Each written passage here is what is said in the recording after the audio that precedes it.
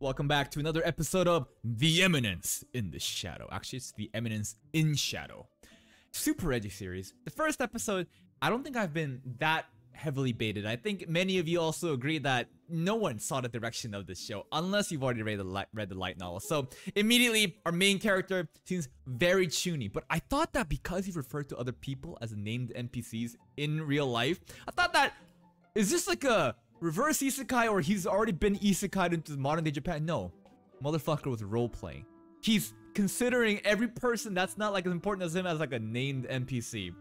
Fucking writes like German poetry, has like spell incantations, plays the Moonlight Sonata like he's some kind of... Again, it's overly just playing into the CHUNI stereotype. I had no fucking clue what was gonna hit me.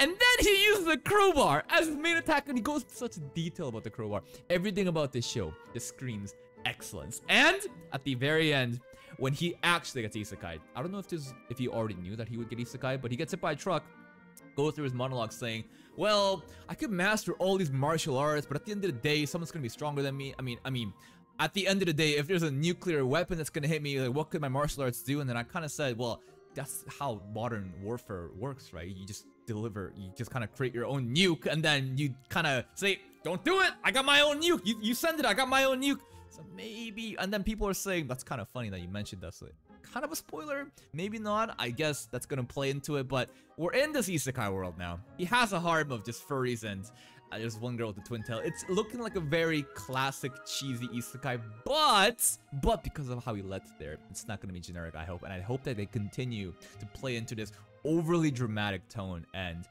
just pay off with the comedy. Let's start today's episode. What's up?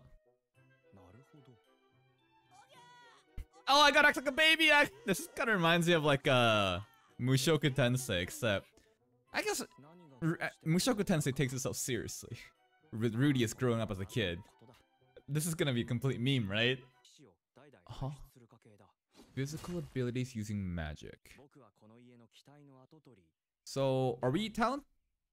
Who is not? Okay. So, the sister is much more talented than... Oh my god. Hey, well, give us a couple years, come on. Damn, we just turned into an NPC at this rate. The Eminence. Maybe it's his plan? So it is his plan. So even as a kid like this, he is the Eminence in Shadow. What is that power? Some kind of rope? No, a slime sword. Sure. Okay, he's super overpowered. So he's like hiding his power, I guess. Where did you get the slime sword from? This guy's probably trash too. 2 minutes? That's longer than most of you last. Oh, you're a master, are you? But slime, we're a slime. Bro, this is a Rimuru, but not really. What is that? Some kind of slave in there? Who's it gonna be? Some cat girl? Never mind. Never mind. Wait, it's just our punching bag? Yo, let this dude rest in peace. It's okay. It's just for experimentation. You can just like do whatever you want. Containing the magical overload, and then it turned into the. Huh? From the blob to the elf girl. Okay, let's just keep going. Of course. First impressions matter, of course. Yes. At last, you've awakened, my lady. And of course, her hair is just conveniently hiding her nipples, as is anime tradition. Or if it's in like some kind of like sauna or like showers, you know, you got the foam or like the steam. Is he? No. Unless he's gaslighting her into believing that. I mean, she did transform into it from the. What? Huh? Consternation. These are big words, man. Even yep, it's a fairy tale. Is he lying to her? Because this is the first thing she's ever been introduced to, and he's like kind of just. Huh? Is he just lying to her to condition herself into this? Because he did say she's a pushover in the intro scene. Make something up. No, we can't let you know. I haven't thought of it myself. I'm sorry. The cult of Diablos did this to you. Just reading shit across the room and just like, yeah, that's the cult of Diablos did it. So edgy, so cool. But she's just taking it all for granted. Of course, I mean, imagine you got, this is the first thing you see. You gotta, I guess, believe it, huh? The other hero descendants. We gotta play along with it. Organize. We have an organization now. Sure, you go do all that. I made that up, but okay. Shadow? Shadow Garden. Pretty cool. Alpha. You can hear by his voice acting, right? He's like, yeah. But wait. I thought he's still playing dumb though. Wait, don't kill your sister. But no, we can't go that far. Okay, it's like saying, I could have done that, but oh no! Big sis, you're amazing, and I'm just a jobber. We're going to a school now, okay? Let's meet other kids now, okay? Tournament arc? Tournament arc? But what happened? Did we just leave? No, the sister, where did she go? Or she got kidnapped? Or this is all part of Sid's plan?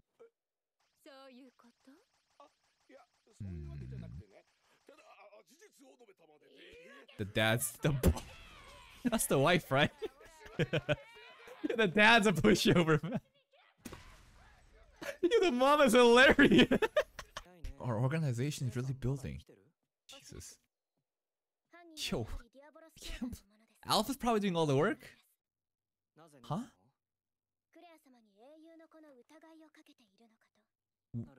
The cult of Diablos is real then? Okay, their imaginations are running wild. I'm like, wait, they're not real, but they think that they are. They're all from that one performance. Oh my, they're so deep into it, man. But we missed though. No, you gotta go there. I can't turn around this act. She seems very protective of the I'm not sure. She is super protective. Oh my! Wait, you're hit!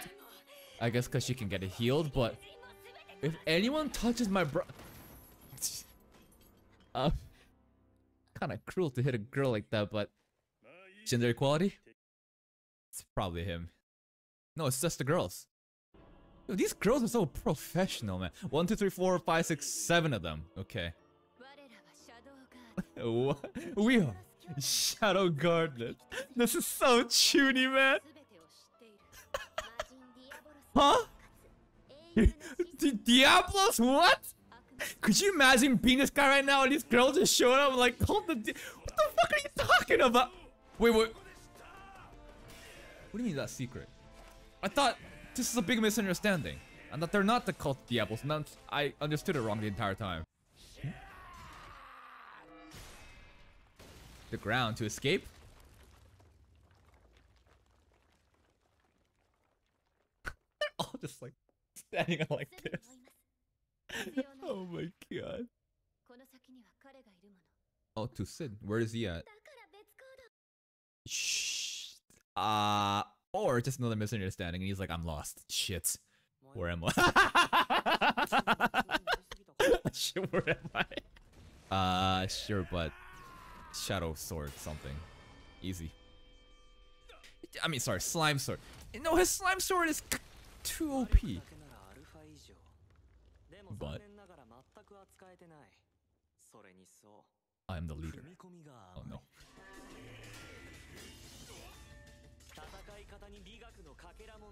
No finesse, all raw power.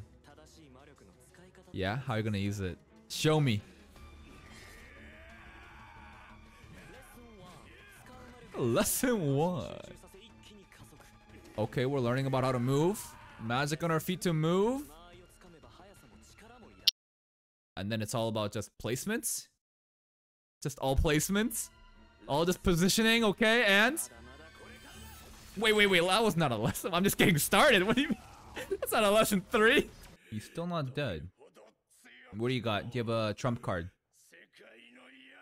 The darkness of this world. Suddenly some sad flashbacks. I feel like I should be feeling really sad for this guy. What the fuck? That was like a second of flashbacks, but it looked pretty sad.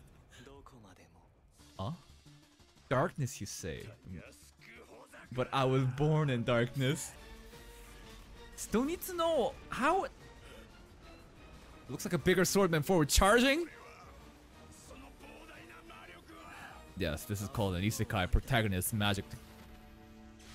Is it still the slime magic? Like, I need to understand where that slime sword came from. Just born with it? But of course.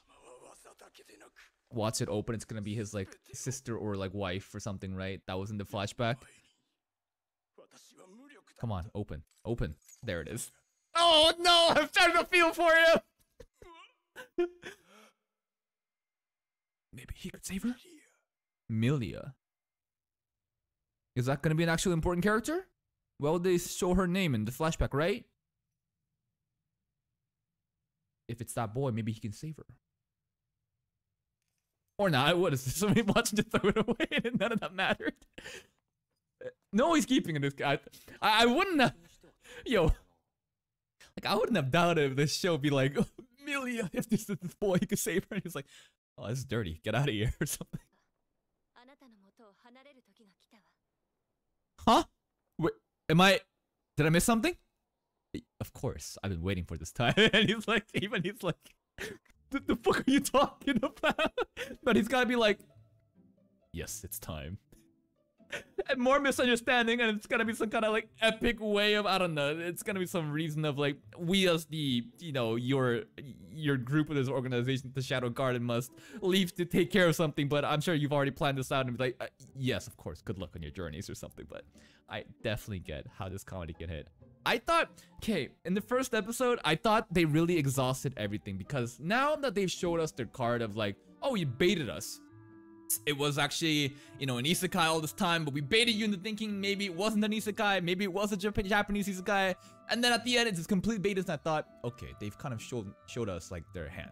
Now what can they do? Because this is looking like a generic isekai at this rate. No, continuing on with it, everything is just a misunderstanding of Shadow just being like, just being super edgy, and this legion of girls just buying everything that he says to the point where they're just doing everything for him. And they're getting out of control, and Shadow's like, sure, yes, he's just going along with it. So, ridiculous, absolutely ridiculous, but super interested in this world. And the fact that the show doesn't take itself seriously, but the girls do, that contrast, man, it's so good. It's so good. I need a better introduction of the girls, because right now we only know about Alpha and kind of like Beta, but there's like 7 girls in total, so I'm sure over the time, as the time goes, like we'll get more, you know, stuff about them.